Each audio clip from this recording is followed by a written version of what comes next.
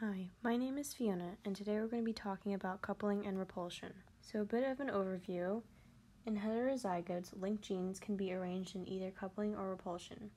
It is important to know how the alleles are arranged on the chromosomes in relation to one another, because different arrangements can result in different frequencies of gametes.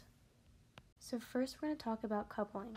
The heterozygotes linked genes are considered to be in coupling when both of the dominant alleles are on one homologous chromosome and both of the recessive alleles are on the other homologous chromosome. So linked genes in coupling will look something like this right here when viewing a homologous chromosome pair.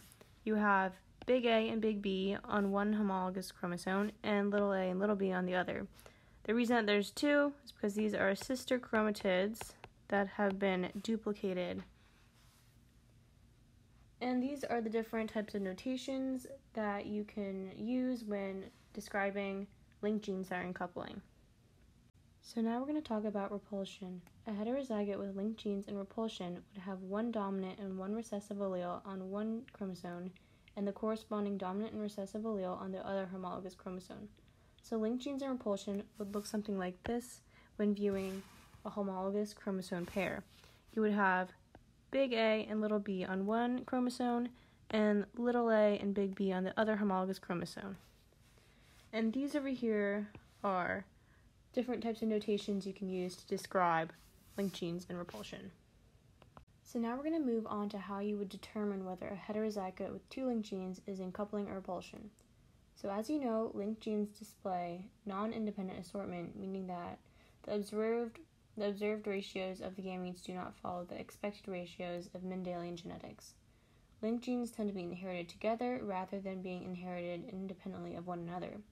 So we would end up seeing more gametes with parental genotypes.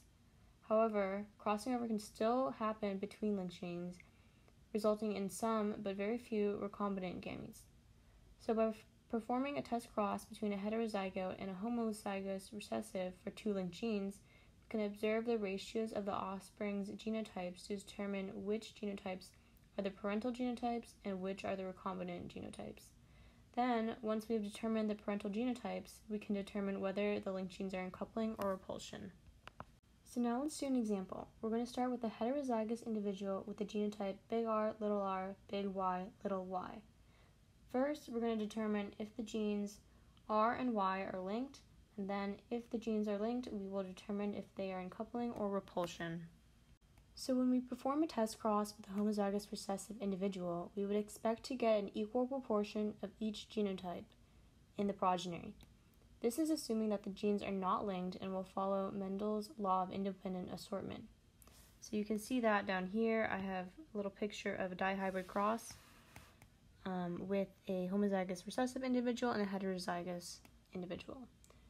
However, instead of getting a frequency of 25% of each genotype, as we expected, in the observed frequencies that we get, we have something that is far from equal.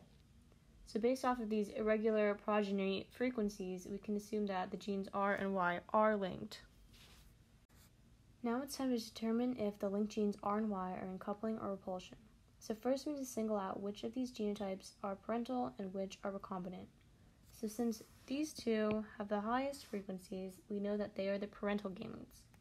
And since these two have the lowest frequencies, we know that they are the recombinant gametes.